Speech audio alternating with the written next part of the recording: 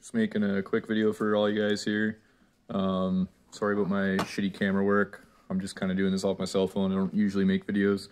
Gnutzguy had a video up for how to do this on the Type 81 drum mag, and if you go to one of his Type 81 videos still has the information in the description.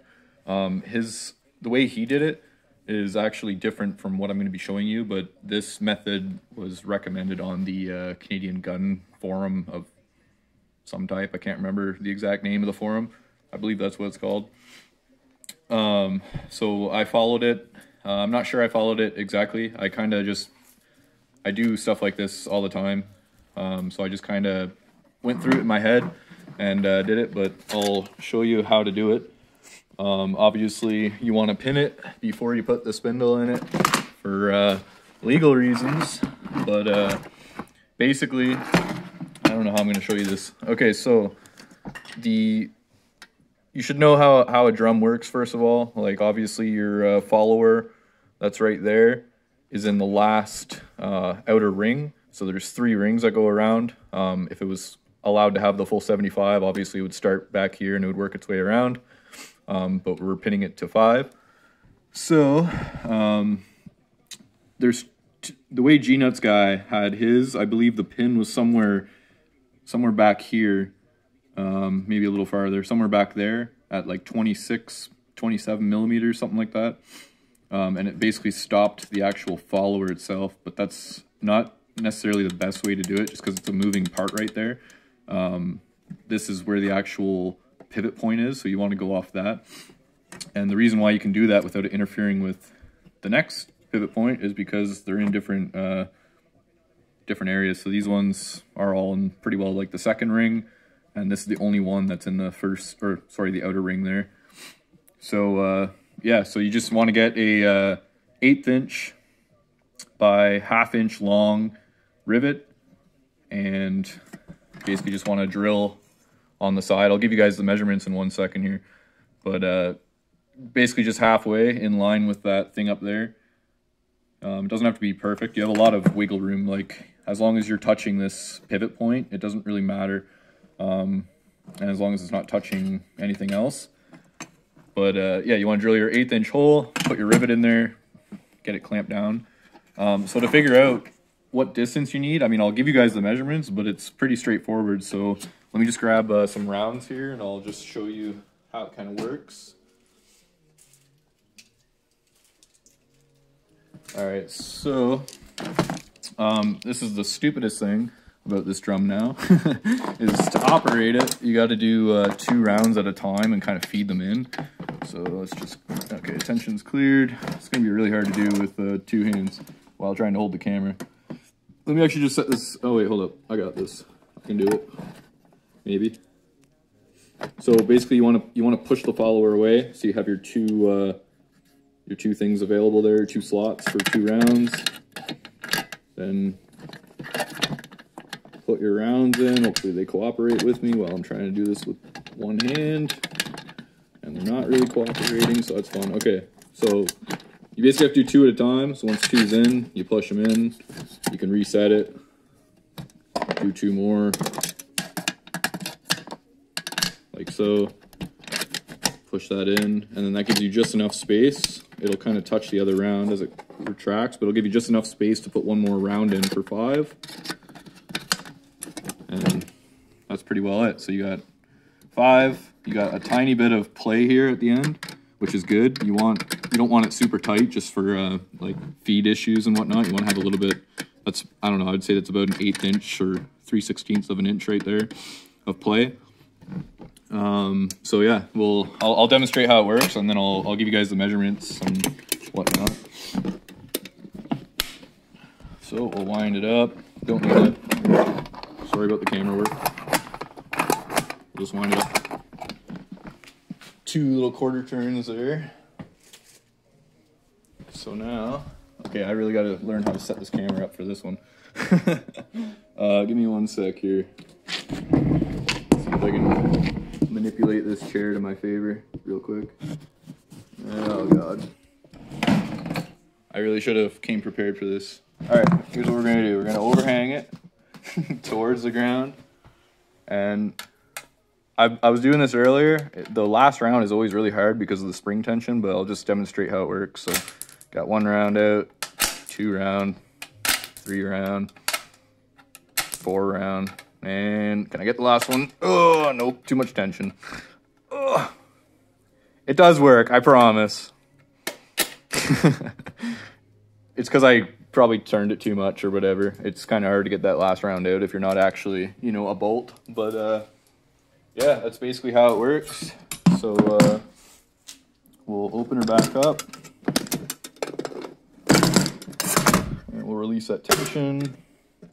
All right, so measurements we got. So basically you're starting your measurement from the base of this neck right here, this little ridge there. That's where I'm going from. I'm gonna try to hold the camera so you guys can actually see what I'm doing. It's really difficult. I'm pretty sure I started this video sideways and now I'm going all fucked up, but whatever. Oh, come on. How do people do this for a living? I guess they have tripods and shit, eh?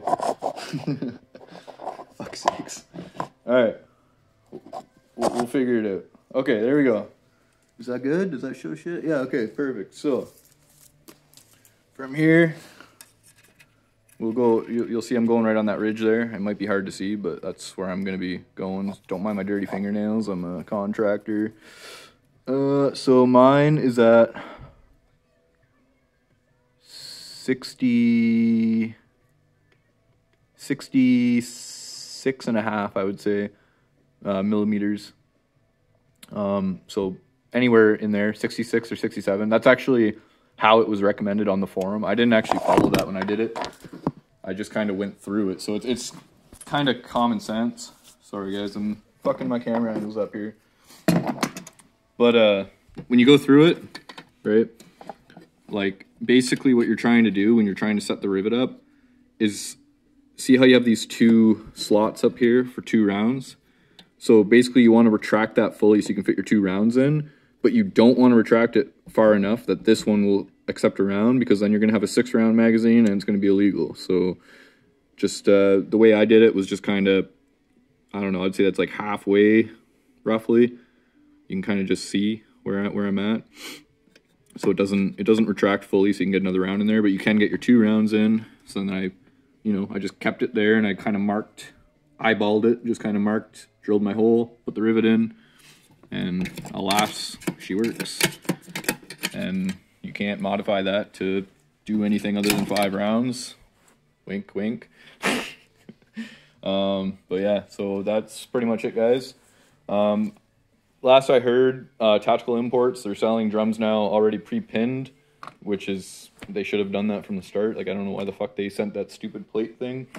The other thing I'll add in this video, because I didn't include it in the process, I wasn't planning on making a video, but I figured I'll help someone, maybe.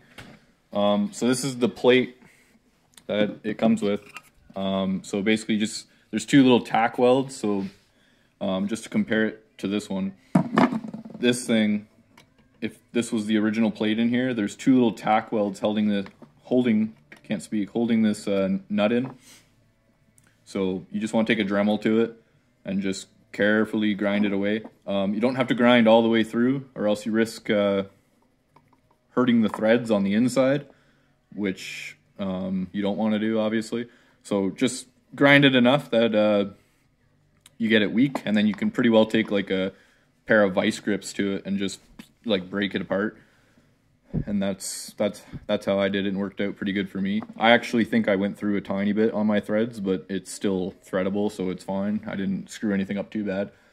But yeah, that's it. You don't have to re-weld this or anything. I mean, you can if you want, but like it's really unnecessary.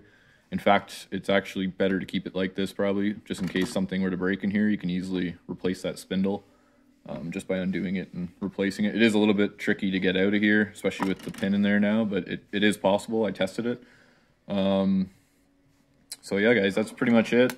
If you guys have any questions, feel free to leave a comment, and I'll do my best to get back to you guys. Sorry again for the shitty video, but I don't know, hopefully this answers some type of question for somebody. The other thing I did while it was open, just a quick thing you can do while you're already working on it, is spray the fucking thing down with brake clean, because it's filled with Cosmoline, at least mine was. And then get your gun lube and just re-lube everything. Just a thin film of lube, just so it doesn't rust or anything like that. Once I clean this up, I'm probably gonna tape this and get this spray painted nice. I just hate the look of a stupid silver rivet on a black drum mag, so I'm probably just gonna I have some flat spray paint lying around, so I'm probably gonna do a little final touch there. But other than that, she runs good. I mean, I haven't tested it live yet, but I'm sure she's gonna run great. So anyway, hope this can help someone out, and yeah.